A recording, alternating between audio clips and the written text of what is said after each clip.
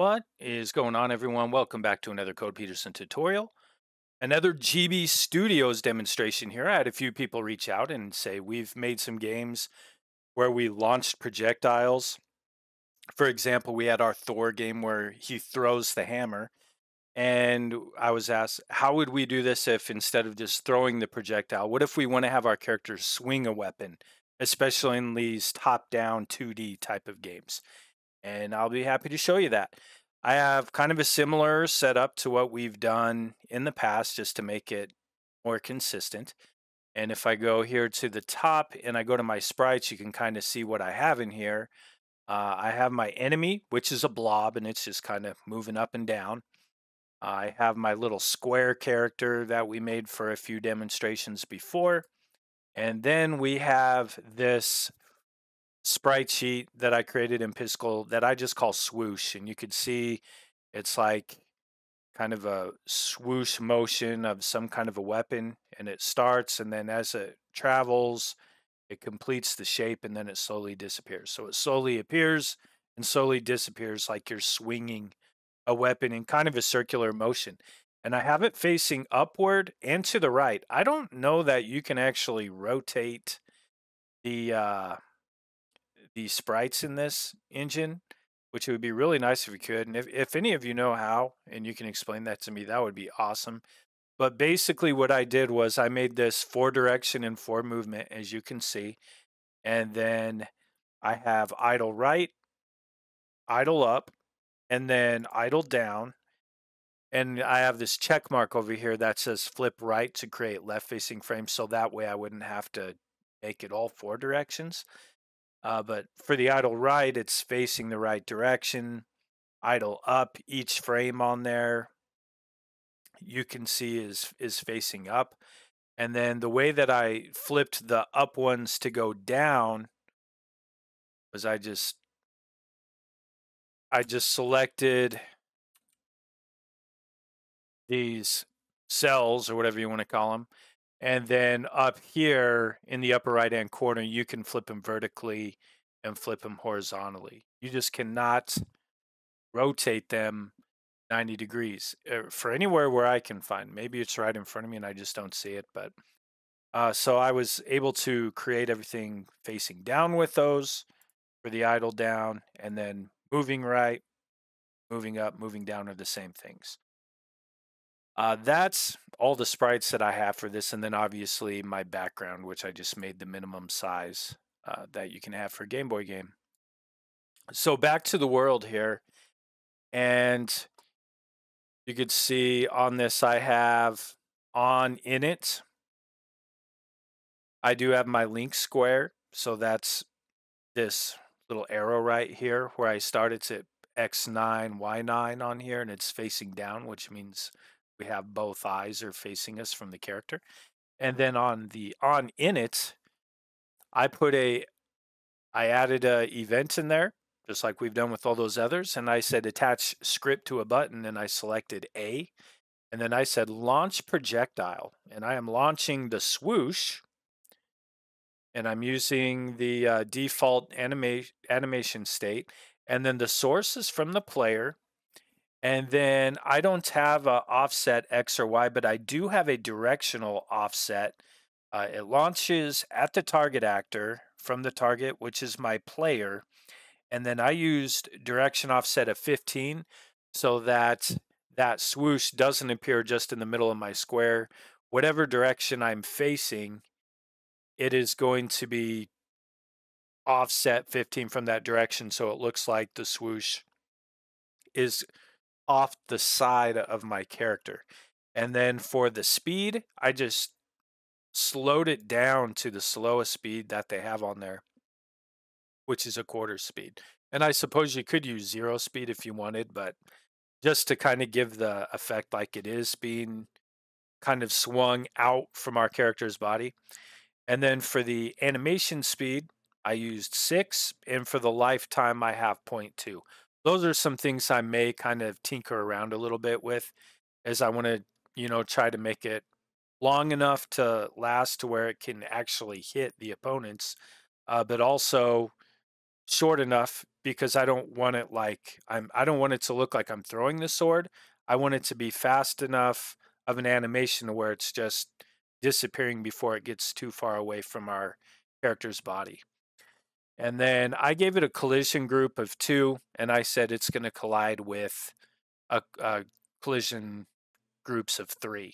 So whatever my group 3 collision groups are, that's what it's going to attack in there. That's the on init part for that. And then I have 2 enemies here. One of them is just a simple, when it's hit by a collision group of 2, which is the projectile, it's going to deactivate this blob right here. Pretty standard.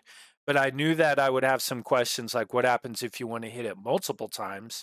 And what happens if you want to hit it multiple times and you want to knock the enemy back? Like how do you knock an enemy back when it's 2D top down? So this here, pretty self-explanatory. The second one that I put in here, the second actor, I have a few different scripts that I added into this. So the first thing is on hit with group 2, which is the swoosh animation. On here it says store player position in variables. So I used a global variable. I just went on here and I selected, by adding a new event, store position or actor position stored in variables. And then I used 2 global variables. And they said global or variable 0 and variable 1. And I just renamed them to player X and player Y. And that way I could just keep track of those.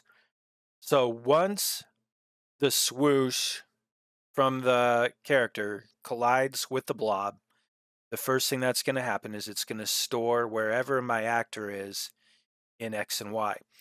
Then I also am storing the enemy X and enemy Y for that also. Okay, then I have on here a few if statements. The first one, so basically what I'm doing is I'm comparing variable with variable if you're looking for it in your event sheets. And I have if player X is less than or equal to enemy X, then I am setting the position of an actor relative to position. And then when I do that, I could say if it's less than or equal to, then I'm going to increase the X tiles by 1. So if I'm to the left, it's going to shift that actor over to the right once it gets hit. Else, it's going to go -1. So that means if I'm to the right and then I hit it to the left, then it's going to go negative. The other thing I have is another if statement, and I basically did the same thing, but with comparing player Y if it's less than or equal to enemy Y. And if you remember back when we made the game where the enemy chases the character, your Y values are different than what you think because you actually increase as you go down. It's not increasing as you go up. So if it's less than or equal to Y, then we are increasing the Y. And then if it is the opposite of that, then we are changing the Y position relative by -1 tile. Now, because we're using equal to or greater than, it's going to actually hit these enemies a little bit at an angle from that too, because otherwise, if we just said if it's greater than or if it's less than, what happens if it's perfectly equal to?